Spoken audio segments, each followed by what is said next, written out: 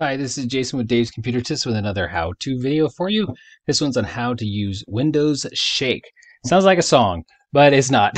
Basically, this is really cool. This is another Dick Evans. I did Dick Evans video last time too, but this one is about how to use Windows Shake. What Windows Shake is basically is you can actually grab the title of the title tab on the whole thing right up here, and you can hold down your left mouse button on it and shake it, and every other window will minimize.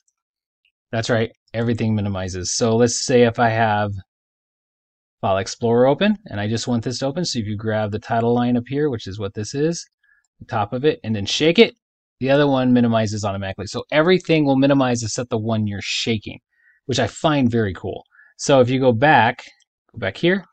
So that's basically what this article is about. How do you use the Windows Shake? And this happens with anything. You can hold any file that actually is able to minimize any window.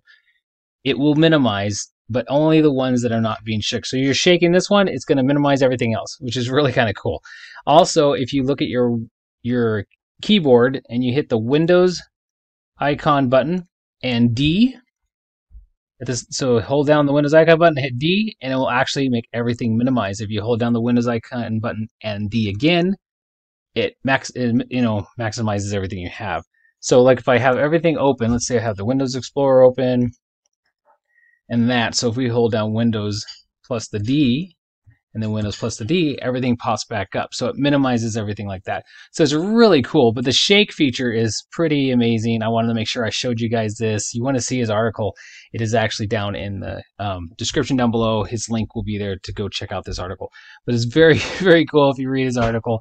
He kind of tells you how you do that. There is another feature where if you want to just, I think other than holding down the Windows D, you can hold down the Windows M to minimizes all windows that have the ability to be minimized, which is cool. So if I did Windows key and the M, everything got minimized, which is interesting. I think it's much cooler to have this open. So I'm going to shake my File Explorer, hold the top with the left mouse button down, and then shake it, and then it goes away. That's so cool. So that is how you can use the Windows Shake feature in your Windows computer.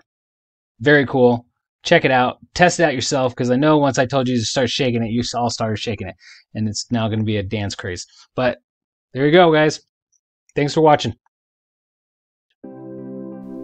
Make sure to check out DavesComputerTips.com, where all our articles are, and make sure to subscribe to this channel.